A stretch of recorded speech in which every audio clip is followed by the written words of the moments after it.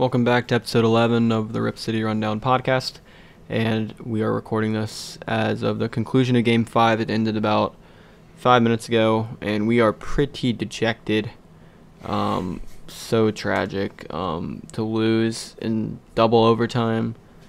Damian Lillard with a historic, legitimately a historic performance with 12 made threes and 55 points. But unfortunately, it comes in a losing effort because the Blazers, unfortunately, cannot give Damian Lillard help. And now our backs are against the wall, and we have to go protect home court and then try to steal, not even steal, and win Game 7 on the road to go to the second round of the playoffs. The fact that we have no help for Damian Lillard, the fact that there's so many moments in this game that I just want to touch on that just define our team and how little help Dame has. Just we scored 19 points combined in the total of overtimes. Dame scored 17 of those points. That is the definition of a one-man show. Dame had one of his all-time performances, and during the game it was incredible to watch. Hitting threes left and right, got fouled on one of them. Refs didn't call it.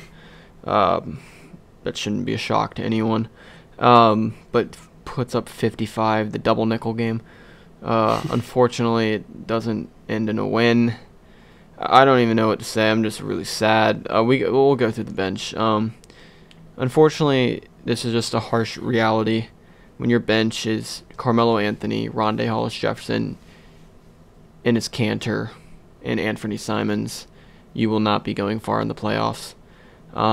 That is a complete black hole for defense, especially Carmelo, Enes Kanter, and Anthony Simons. CJ McCollum plays no defense, and he needs 22 shots to score 18 points. I'm in the camp of if we lose this series, CJ McCollum needs to get traded. Unfortunately, it's a harsh reality if you want to make this team better. I've not been in that camp for really Me neither. Ever, but this is just showing why. We look at the starting lineup. No one is negative in the plus-minus. Dame is +2. Nurkic is +1. Powell is +11, surprisingly. Covington is even. CJ McCollum is -7. When he's on the floor, this team was bad. Now, CJ's had a stellar year. He got injured. He was slowed down, but you have to perform in the playoffs. You have to hit one shot in overtime. Help the man out. And the thing is CJ is capable of doing that. We saw it Game 7 against Denver. He is capable of doing that. It's just today was a game where he didn't even need to carry. He just needed to step up and just execute his role. And unfortunately, he did not do that. He stepped out of bounds late. Oh my gosh. Countless turnovers, missed shots in the clutch. I understand you can't hit every shot, but he hit one clutch three late. But at this point, I expect more from CJ. 18 points on 20. Here's a little perspective for you. Damian Lillard took 24 shots from the field and scored 55 points. CJ McCollum took 22 shots, 2 less shots, 2 less shots since Damian Lillard scored 18 points. Damian Lillard scored 37 more points on 2 more shots. That is efficiency, and CJ has never been an efficient player. He's a volume shooter to get average numbers, and it's when you combine that with lackadaisical and poor defense, it's a recipe for a disaster, and you won't go anywhere. Yeah, CJ's gonna have to step up in these next 2 games if we want to win, and if he wants to stay with Portland, because I just hope Neil Olshey will have the balls to make a big change. That and Terry Stotts questionably probably needs to go. I don't know what you could do as Terry. This game was just a I guess blow after Terry blow every team, Terry can only coach the players he's given, and the Blazers really prioritize offense, and it's tough to win when all your players are only in the positive if they shoot well, because shooting doesn't travel. Shooting has the most variance there is in the league. Defense travels, and the Blazers have little to none of it, and you will not win a championship without defense. So CJ McCollum, Carmelo Anthony, Enes Kanter, Anthony Simons, even Damian Lillard. I give Dame a pass, though, because he pours in 55. Can we talk about Robert Covington and missing 2 wide open dunks in overtime? Yeah. Another So huge mistake. So if you know, back in the summer, we traded Two first round picks for Robert Covington, and then he comes into this game. He plays well, it's 19 points, but late he misses 2 bunnies, 2 wide open dunks. So I guess that's 1 first round pick for each missed dunk. So we're throwing away our future and watching Rocco miss dunks as an NBA player. So that was really fun to watch. Let's just say if it wasn't for Damian Lillard, we lose by 30, and that's another problem. Like, we like to say I believe the team was focused, but there's just no excuse to going down 20 early. And when you say, like, we're going to come in, this is a huge game, everyone knows that. It's just like, I don't know. It's so disappointing when you're down 20 early. I don't know. I don't know. There was no chance we were ever going to pull away in this game either when we got it back because, I mean, we used all of our defensive stops to come back in the game. Like, when you're already a bad defensive team, you can't go down early because then you're going to have to get stops, and we just don't do that. We shot 21 for 48 from 3 for 44%. Denver shot a little better, but that was really even. The field goal percentage, it's even. Pretty even. Everything was pretty even. It just came down to Denver just always had control. They had timely shots from bums such as Monte Morris. I'm sorry, I don't want to call him a bum. He's a very good player. Not players that should be hitting clutch just shot after not clutch shot. Not players that, yeah, Monte Morris, I don't know if he's ever, I'm not a Nuggets fan. He's capable of scoring 28. I don't want to be disrespectful, but he is just not the guy you expect to score 28. You don't expect Marcus Howard to go 3 for 4 from 3 with combo moves, step back threes in people's mouths. The fact that we allow Austin Rivers to even get the confidence to have the audacity to Austin trash Rivers talk game is just beyond me. The fact that we're allowing losing, him to score 18 we're points. losing to a team that gives Austin Rivers 47 minutes a game. That's just insane. And Nikola Jokic is a generational talent. He is so good. He makes everyone around him so much better. But he took 31 shots for 38 points. So I know, take but advantage of that. I like how Shaq Harrison plays 1 minute to just get Dame dropped a 3 on his head. That's kind of funny. McGee plays 0 minutes. He was in there for the end. He was in there for less than 59 seconds. I mean, look at the fouls. We had 3 starters foul out. I mean, obviously their star is going to have only 1 foul, even though he's been We had 31 fouls on us. We had 31 called on us. They had 24 called on them. The fact that Jokic only has 1 foul on him when Nurkic gets 6, and they are banging in the post just as much on each side is just beyond me. It blows me. It's weird. Jokic pisses me off so much because he's in the post trying to do a move. Before he does the move, he's looking at the ref and screaming at him. If this was a regular season game, he would have been ejected. But no, you can't do that in the playoffs. No, I don't want NBA TV ratings. I don't want. Yeah, first of all, let's talk about why this game's on NBA TV. We're forced to stream this thing. We're forced to stream the game because the place we're at right now on vacation doesn't have NBA TV. Not blaming the place. That's fine. I'm blaming the NBA for putting one of the best shows in the NBA and Damian Lillard on NBA TV while you put the Suns and Lakers. I know it's LeBron, but let's come on, man. He's like 58 years old at this point. Washed King, Lemecki. Like, come on. But yeah, going back to the Nurkic fouls. So he has 6. Jokic has 1. They trade blows. Yeah, the charge on Nurk really got me because Jokic is a big fat man, and well, he has slimmed down from 2019, so I respect that. And he's a much better player than 2019. However, probably still takes a lot to knock you down. So when Nurkic is doing a regular post move, you saw like Jokic get ready to set up, and then he flailed his arms.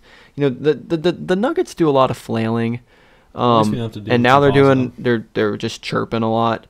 And there's nothing more frustrating as a fan when the other team wins and they chirp and they get the foul calls.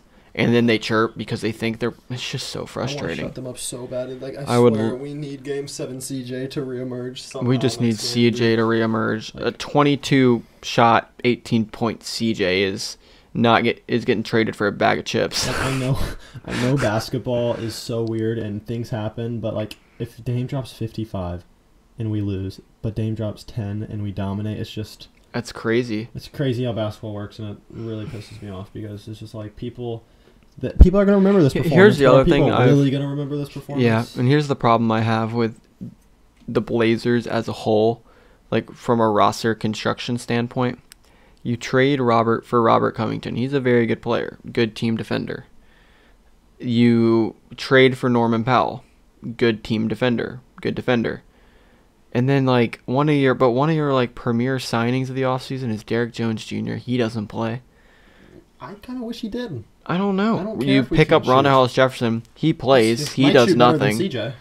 I mean, shout out for Ronda Hollis Jefferson for going 2 for 2 from the line. Going 21 to the negative on plus minus, even That's though I feel like he played good minutes. But how in 9 minutes is the team getting outscored by 21 points I on the mean, floor? Dame had no foul calls on him, which was interesting.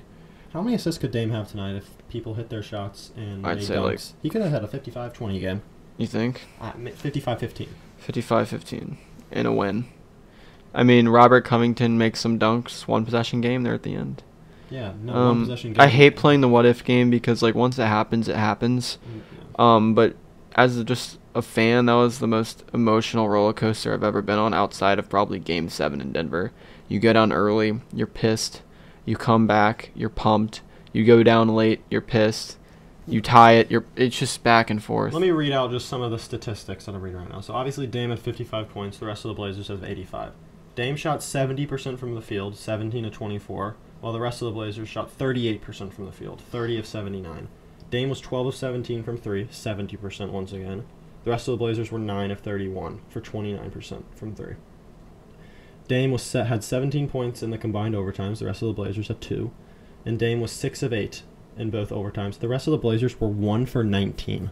Sometimes 1 for 19 in the overtime. in the overtimes. Sometimes I just feel like when you're Dame's teammate, you're just so in awe of what he's doing, you're not even like ready yourself. Like they're just like he can bail us out. And when you're CJ McCollum and you're getting paid like $100 million to chuck, it's frustrating. I can't sit here and look at this roster and say that Dame doesn't have offensive help, and like they shouldn't be going 1 for 19. This team is one of the best offenses in the league. You cannot just do that in overtime and not show up.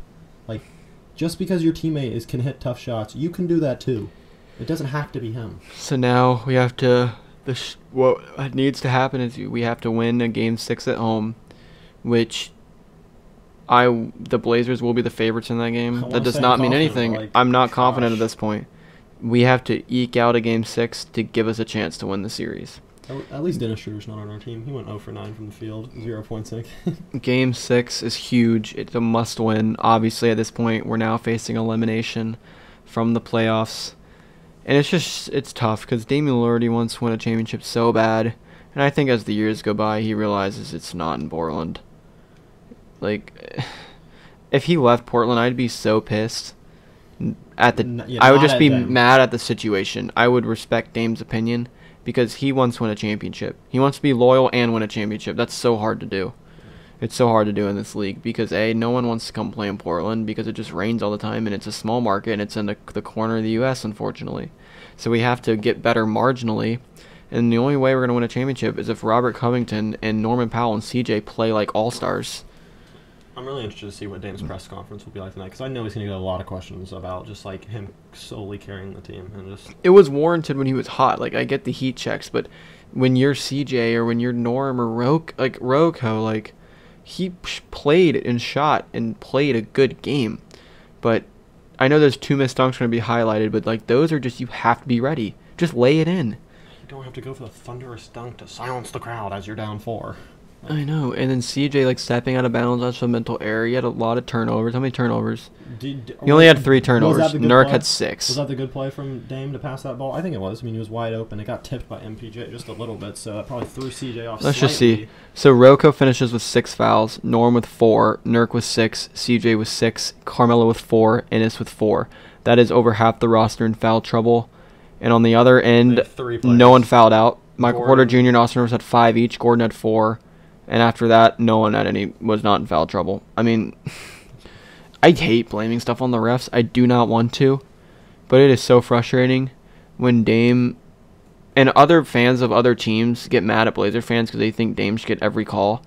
But the only reason why I think Dame should get calls is because it's what the refs are calling on the other end on us. It's like, be consistent. For Campazzo. Like, get out of here. For Austin Rivers. Be consistent. So now we have to win 2 in a row. And like, I believe in the Blazers. It's going to be really hard. Jokic is the MVP for a reason. Are you feeling? I just want a chance to win the series. Are you feeling better this year or in 2019? Because like we got going blown in out game. I'm talking right going into this next game because like you could say this game is so much more deflating than getting blown out by 30. That's a good point. I think last time, because it was the second round, I was more content with if we had lost, it would have been a successful year for that roster, I guess.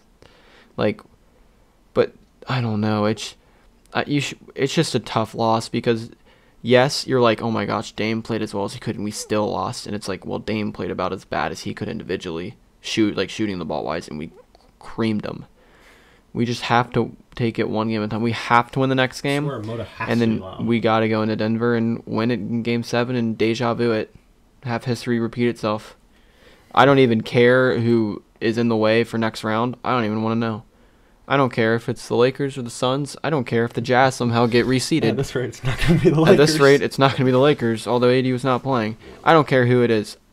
I want to beat the Denver Nuggets. I don't want to see the Nuggets play another series because they don't deserve to. The Nuggets lost to us in the regular season final at home, and then we won Game 1 on the road. We've won 2 in a row at home and on the road. We can do it again. We have to win Game 6, and we have to win Game 7. So if you're a Blazer fan, tune into Game 6, get loud, play some defense in front of the TV. And all I'm going to say is, I just thought about this. I would advise you, I know Blazers don't get national media that much, but I would advise you to not watch the national TV tomorrow, national media, because it's just going to be Stephen A. Smith and Skip Bayless talking about how much Dame needs to leave. And it's not going to be good for your soul. You just need to just get this Game 6 W, get this Game 7 W, hopefully move on. And then you're a fourth of the way there. It's that's a heartbreaking loss. I'm super proud of Dame, played insane. Game 6, we have to get off to a better start, and we just have to. Dame, I'm not even going to ask anything more of Dame. He played probably one of the complete best games I've ever seen from him. This is the best game of his career. He had one turnover. That first overtime shot was one of the greatest shots over I've seen Dame Michael Porter Jr. or over Shaq? Over Shaq Harrison. Where he got fouled too. But he did a legit, he was practically facing the other way and did a full step back and got fouled. I know the refs aren't going to end it on a foul, but end it on a foul, please, next time. Come on. So I'm not asking any more of Dame. I'm asking more from Norman Powell, Robert Covington, and C.J. McCollum. And Nurkic, you have to be smart on fouls. Actually, if you watch this podcast, I would like for you to save it, and then I want you to take a clip of what I'm about to say and send it to the Blazers. All right, here we go. Robert Covington, make your dunks, play good defense. Norman Powell, I need you to shoot better. You're a great player. Shoot better. You didn't make 1 3. Also, you need to take more than 3 threes. If that's because CJ's hogging, then he's hogging. CJ, step the hell up. Step up, dude. Get off Twitter and step up, please. Carmelo, stop being a sieve. Rondé Hollis-Jefferson, we're negative 21. You're doing all you can. You came in and gave good defense and just continue to do that. Canner, honestly, you played your best game. Simons, it's just team defense, guys. Team defense. And Zach Collins just needs to get healthy. Get healthy, dude. Come on. Injuries, man. That's another story for the Blazers franchise. All the way back to Greg Oden, Brandon Roy. The bigs. Nurk, CJ. That was all this year. It's been a long year. And I don't want it to end in 2 days. We have to win Game 6. Get loud. I would never want to wish injury on anyone, but if Jokic, broke his foot walking down the stairs. If you are in Denver I'm just kidding. If you are in Denver right now, go give Jokic a high five because he will violate health and safety protocols, and make sure you have COVID when you do it. Yeah. Not trying to make a joke. No, but I'm just kidding. We need him to not play. He's so good, and it all comes from respect. He's so good. If we can play their bench the whole game, I would do that. I don't care if the national media is going to be like, well, Portland beat a bum team. I just want to win. I just want to move on. If we lose the series, the national media will say Portland lost to a bum team. The Denver Nuggets, they're just Michael Malone, man. Not Michael. I have to say props to Jokic. He makes everyone around him better somehow. And Austin Rivers just killing my dreams since college. 13 offensive rebounds for Denver, 10 for Portland. That was actually even. It seemed for a while. Rebounds? 45 total for us, 52 for them. Assists, 33 for them, 25. They're just beating us in all the categories barely. I mean, And they beat us barely. All right, we got to clutch up for Game 6, and hopefully we come back after Game 6 with a much more positive podcast. I'm praying, I'm hoping. I want a Game 7. I want a Game 7 in Denver. I want it. Let's do it. We'll see you guys later. Peace.